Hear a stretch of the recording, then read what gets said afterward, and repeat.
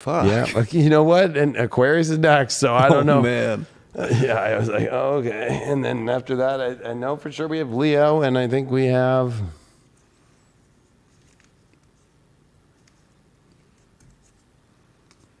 Leo and Aries? yep, the strongest fire signs are last. Oh, gosh. I hope Aquarius isn't just ice cold, but they're probably going to be. I don't know. We're about to find out. We're going to give them the black and gold deck. Change it up here.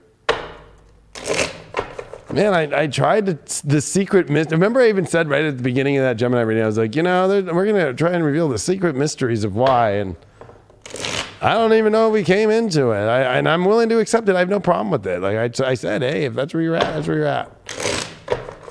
If that's what it says, it's what it says. You know, not my place to tell you how to be.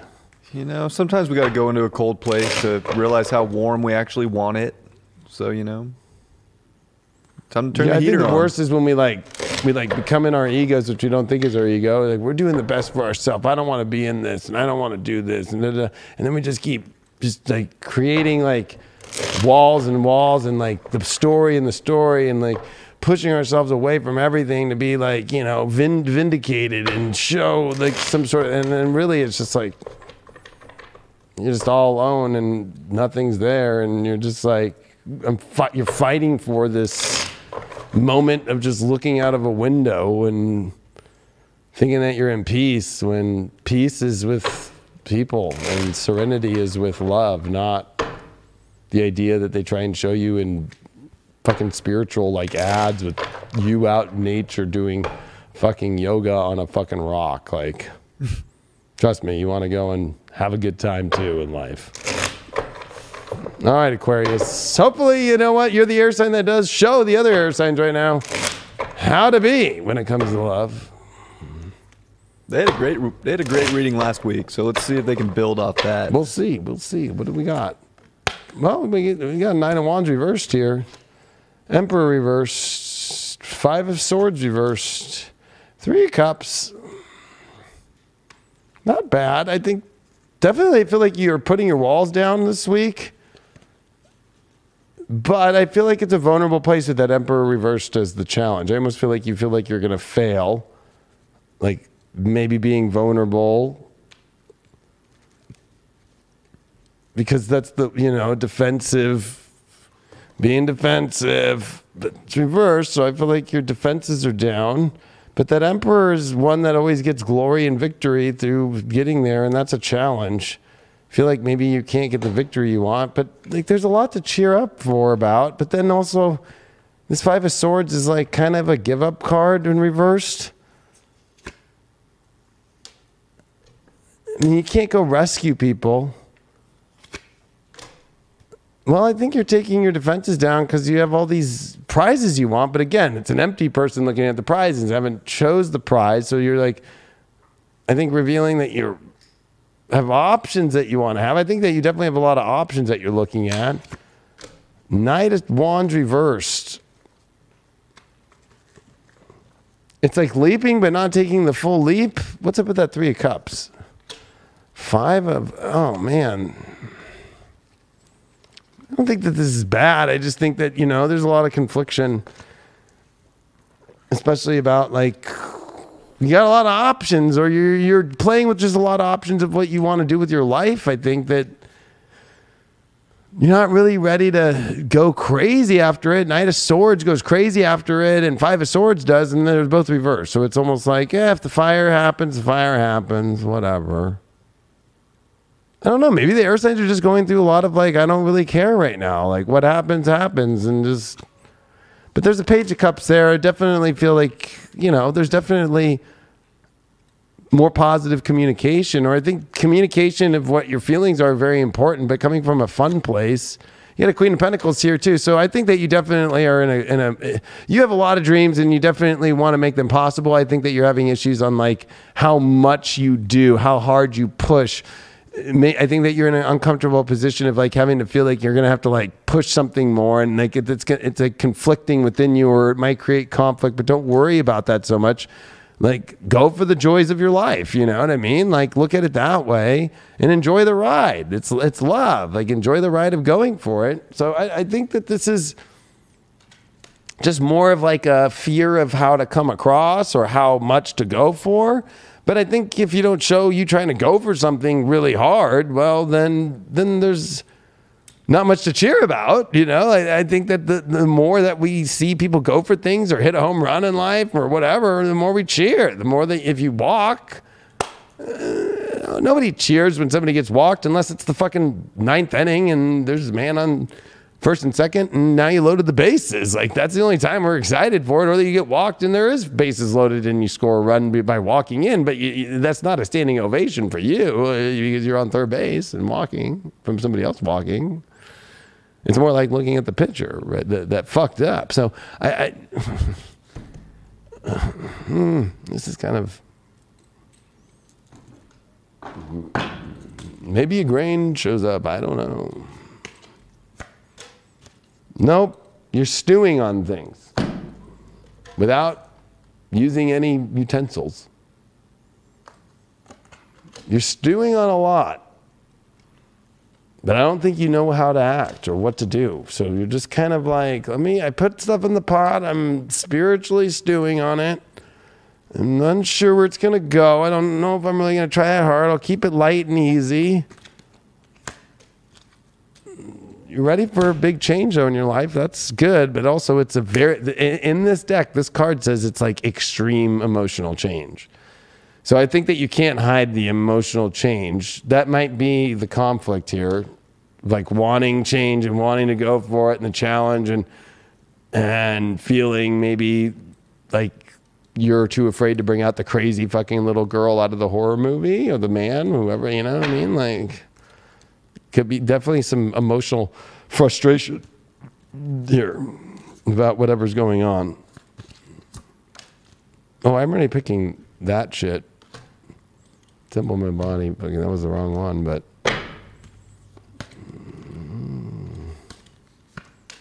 new life. Well, if you're trying to get out of a situation, this is definitely the time. And then if you're trying to get into a situation, this is definitely like this feeling like this new life that's possible and the changes that you're ready to have. Whatever that might be for you, there's definitely this excitement of, but I don't even know if it's really that exciting. I think that you're just finally like open for things to change. You're too afraid to call for help, to reach out, the need for backup, admit what your needs are. And the shadow is that the temple of your body. You might feel like you're not good enough for those things. You might not feel like that you look weird. See how she's looking at her weird hand? She's like, she knows she's beautiful, but she's like, but look at my hand. It's like, well, she could definitely do a lot with those hands still, you know? Oh, man. I don't feel like it's bad. I just feel like, you know, this is kind of like this moment for you where you're ready for the great change and you're ready for new life, and it's a frustrating thing that you're stewing on things, and you don't want to try to come across too intense, and you don't want to, but you don't want to not come across, and so it brings you to an extremely frustrating place. Not bad, but don't be, I think it's about not being afraid. Yeah, personal transformation. I think that you're ready for the biggest personal transformation of your life, actually, about your love life. So I'm looking at this as really good. I feel like you've kind of reached a place where you're like ready to admit what your needs are and not feel weird about that. Like, it's okay. It's okay to ask what you want. It's okay to not demand, but it's okay to transform your life and to get to what you want and to go for what you want and to go where you want to go. So it's kind of a good moment and an exciting moment. I just think it's kind of the odd thing for you because I think that you always kind of don't ask for enough, or you don't put out there enough what you want, right? It's kind of like, hey, singles out there, 3 of Pentacles reversed, Knight of Wands reversed, 9 of Swords. I feel like you are afraid to build things because maybe you're trying to leap towards something that you feel like something's going to go wrong. 6 of Cups reversed. Something maybe about, you know, I think the lesson here is singles, like, there is no full safe place yet. Like, that has to be built, you know, and like this is about learning to build things and taking things as they are. But I mean, you did get a good card here, kind of. I think that you're waking up realizing, you know, it's time for you to build things in your life, and that might be scary. I mean, I think you might be scared of deeper commitments, but you're not scared to face them. I think that it's more just like, I'm ready to do it, but this will be fucking weird. Relationships, 7 of Pentacles reversed, 10 of Pentacles, Death card reversed, Hangman reversed. I think that you're in a really weird place, Aquarius, if you're in a relationship. I think that you're in a, I don't want to let it go, but I want to get the fuck out. But there's some sort of structure here, but I almost feel like I've invested so much and I don't know if it's returning the investment. So you're in a very weird, you're ready to change and you're ready to get the fuck out while at the same time you're too afraid of the ending of something, especially if it's home related or if it's money and abundance related or if it's not feeling like the foundation's there anymore that's worth it. Sex life, Star card. Well, we got the Naked.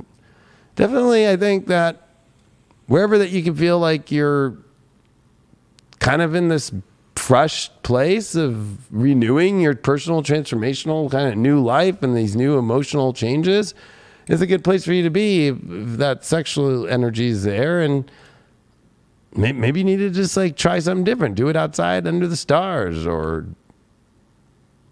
this is, I think, you renewing your whole understanding of your sexual energy and how to use it differently, which is actually a powerful thing.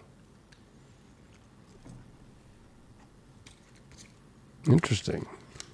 So actually, I know I might not sound like it, but actually, like after reviewing this, it's just like, I just think there's just like minor fears of how powerful you come across for the needs that you want and the things that you want and the new life and the new way that you want to go about things, and to not be so afraid of that the personal transformation is finally here. It's a big moment for you, and to not feel like that you can't have that, or that you can't ask for what you need in life, or you can't ask,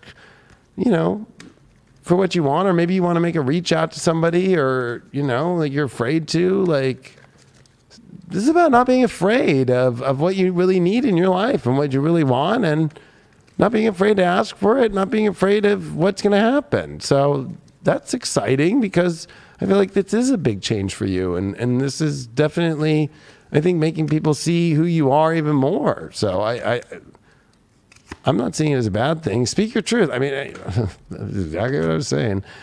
Closure, new love, stuck. Well, I think that you feel stuck between, is this closure? Is this new love? You got to speak your truth to figure that out.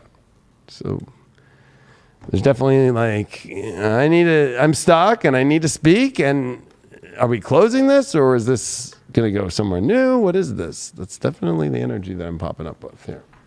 And that definitely is a personal transformation, and also expressing your emotions and asking what you want. You got Pluto, and you got it in Gemini, and you got it in the 6th house. Oh man, this is definitely changing your whole environment, learning to speak the reality that you want, not be afraid of that. The villain that you are being right now this week, Aquarius. What is the villain that you are being this week here? Oh, this came flying out. 8 of Wands reversed. No, love. I can't get struck by love, or love's not going the direction fully I want. Stop doing that. Back to you. All right, Aquarius. It wasn't a typical air sign reading of the night, so that's good. That wasn't bad. I mean, that wasn't bad. That was actually a good, solid. It didn't leave me feeling the way Libra and Gemini did, so that's good. All right. Well, for you, there's a lot of identification work right now. Big decisions you have to make for yourself, especially if that's regarding love or romance. I mean, you got to kind of define your direction in a big way right now and make sure that at least you're around energy you feel comfortable in. I think that's very important with the North Node in your 4th house. Like, do you feel like you can emotionally go forward in life with the partner you're with? Or if you're not getting that, can you start something with someone you can kind of build a foundation with? So I think a lot of it's getting into that foundation work. A lot of it is your self-worth with the Pisces 2nd house, and with Venus coming in there too. A lot of this has to do with money. Do you feel like you're worth the best things in life right now? And if not, why? This is where you can transform your life into really creating all the abundance that you want. But you have to know that within yourself, and you have to define a path that's going to bring that in. And I think speaking is very important right now with the Aries energy, the Sun and Mercury in your third house. Yeah, Chiron's there, but like, don't feel like your words don't hold weight, or like you can't make changes in your environment to get better. This is where you really can, and you just have to be willing to make pivots in life to have a better foundation, to have better emotional connection with people. And that starts with yourself first. So I think this is really seeing into yourself to realize that you can have really, really nice things in life, and especially with people. But you got to be willing also to not isolate. Like, yes, you have to do the work kind of on your own, but you also have to let the connection in and like let the emotion out. So being ice cold with emotion isn't going to get you very far right now. You have to speak and kind of attract in what you want emotionally. That's what I got for you. Yeah, I mean, we always say isolate with Aquarius, but it's opposite of Leo, which is expression. It's just like lack of expression. Maybe expression in weird ways, but like of the heart and its own heart wanting ways, right? Like sometimes Aquarius is the energy that represents, I'm going to express myself differently, and that's where I find my expression. But coming into places where it wants to express itself as its full self, not just the odd or the unique self that it attaches to, that's different. So it's like not being afraid of expressing all parts of yourself instead of the cool, unique part of what makes you different. Mm.